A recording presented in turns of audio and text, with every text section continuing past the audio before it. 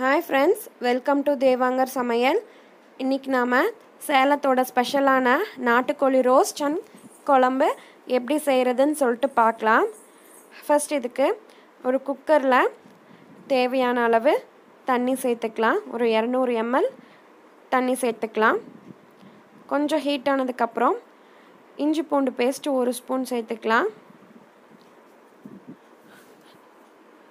அப்புறம் ஒரு 1/4 ஸ்பூன் மஞ்சத்தூள். நெக்ஸ்ட் இந்த சிக்கனுக்கு தேவையான அளவு மிளகாத்தூள் 1 ஸ்பூன் சேர்த்துக்கலாம். இதை நல்லா மிக்ஸ் பண்ணி விடணும்.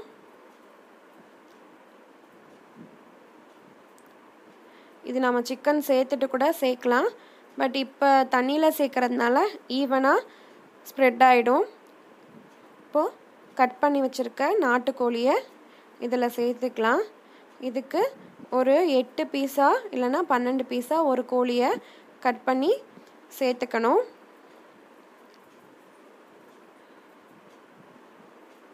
இப்போ இதை நல்லா பெரட்டி விடணும். இப்போ பெரட்டும் போதே அந்த காரம் எல்லாமே சிக்கனில் ஈவனாக நல்லா ஸ்ப்ரெட் ஆகிடும். நல்லா பெரட்டிட்டு எல்லா இடத்துலையுமே படுற மாதிரி நல்லா மிக்ஸ் பண்ணி விட்டுட்டு ஒரு நிமிஷத்துலேருந்து ஒரு 2 நிமிஷம் நம்ம இதை கொதிக்க வச்சதுக்கப்புறம் உப்பு சேர்த்துக்கலாம்.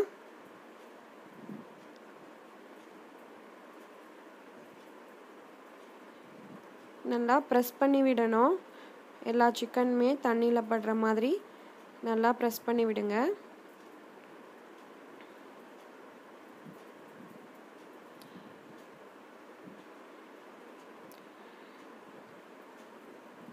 பாருங்க, ஒரு கொதி வந்துருச்சு. இப்போது தேவையான அளவு உப்பு சேர்த்துக்கலாம். உப்பு சேர்த்திட்டு அதே மாதிரி நல்லா பெரட்டி விடுங்க. பெரட்டி விட்டுட்டு அதே மாதிரி நல்லா ப்ரெஸ் பண்ணி விடுங்க. எல்லா சிக்கனுமே நல்லா ஈவனாக தண்ணியில் இருக்க மாதிரி நல்லா ப்ரெஸ் பண்ணி விடுங்க. அப்போ தான் உப்பு காரம் எல்லாமே நல்லா எல்லா சிக்கன்லேயுமே நல்லா பிடிக்கும். பெரட்டி விட்டுட்டு மூடி போட்டு ஒரு 2 விசில் விட்டு எடுத்துக்கலாம். ஒரு 3/4 அளவு குக் ஆனால் போதும் சிக்கன். ஸோ 2 விசில் விட்டு எடுத்துக்கலாம்.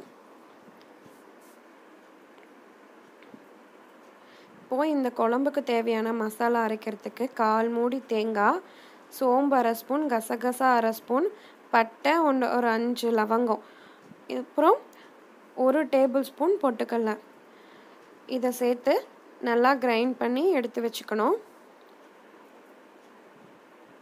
அப்புறம் ஒரு இரும்பு கடாய் வச்சுக்கோங்க. அதில் தேவையான அளவு எண்ணெய் சேர்த்துக்கலாம். எண்ணெய் ஹீட் ஆனதுக்கப்புறம் கடுகு, உளுத்தம்பருப்பு, கடலைப்பருப்பு போட்டு தாளிச்சிடலாம்.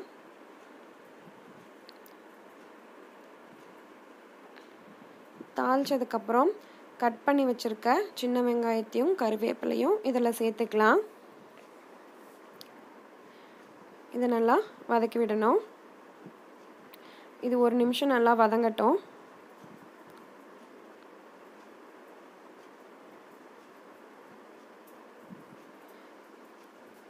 இப்போது கொஞ்சமாக இதில் வடகம் சேர்த்துக்கலாம். இது ஆப்ஷனல் தான், பட் சேர்த்தா நல்லாயிருக்கும். நான்வெஜ் குழம்பு எல்லாமே வடகம் சேர்த்தா நல்லாயிருக்கும். இதை நல்லா பெரட்டி விடணும்.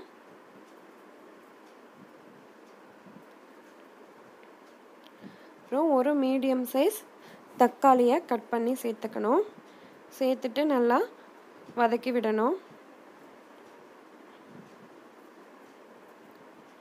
இந்த தக்காளி வெங்காயம் எல்லாமே நல்லா வதங்கட்டும். ஒரு 2லேருந்து 3 நிமிஷம் நல்லா வதங்கணும்.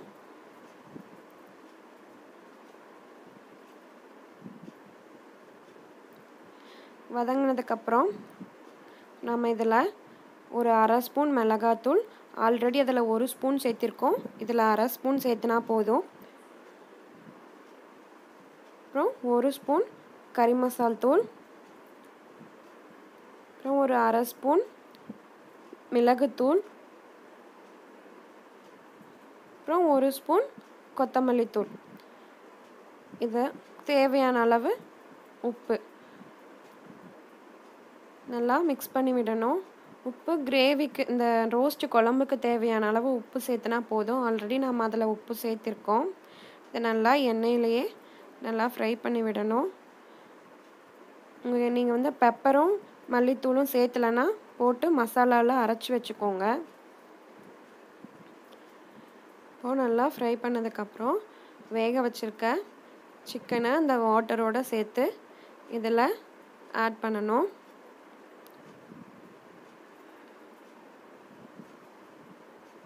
இப்போது இதை நல்லா பிரட்டி விடணும். அந்த மசாலா எல்லாமே சிக்கனில் படுற மாதிரி நல்லா மிக்ஸ் பண்ணி விடணும். மிக்ஸ் பண்ணிவிட்டு நல்லா ப்ரெஸ் பண்ணியும் விடுங்க. அப்போ தான் நல்லா அப்சர்வ் ஆகும் சிக்கனில்.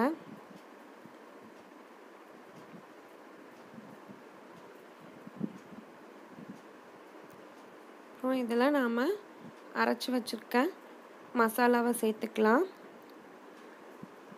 உங்களுக்கு குழம்பு வேணான்னா நீங்கள் இந்த மசாலாவை சேர்க்காம அப்படியே வந்து ட்ரையாகவே வச்சுக்கலாம்.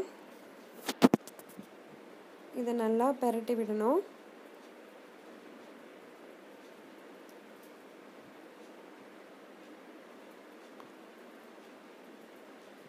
எல்லாத்துலேயுமே மசாலா படுற மாதிரி நல்லா பிரட்டி விட்டு ஒரு 10 நிமிஷம் கொதிக்க விடணும்.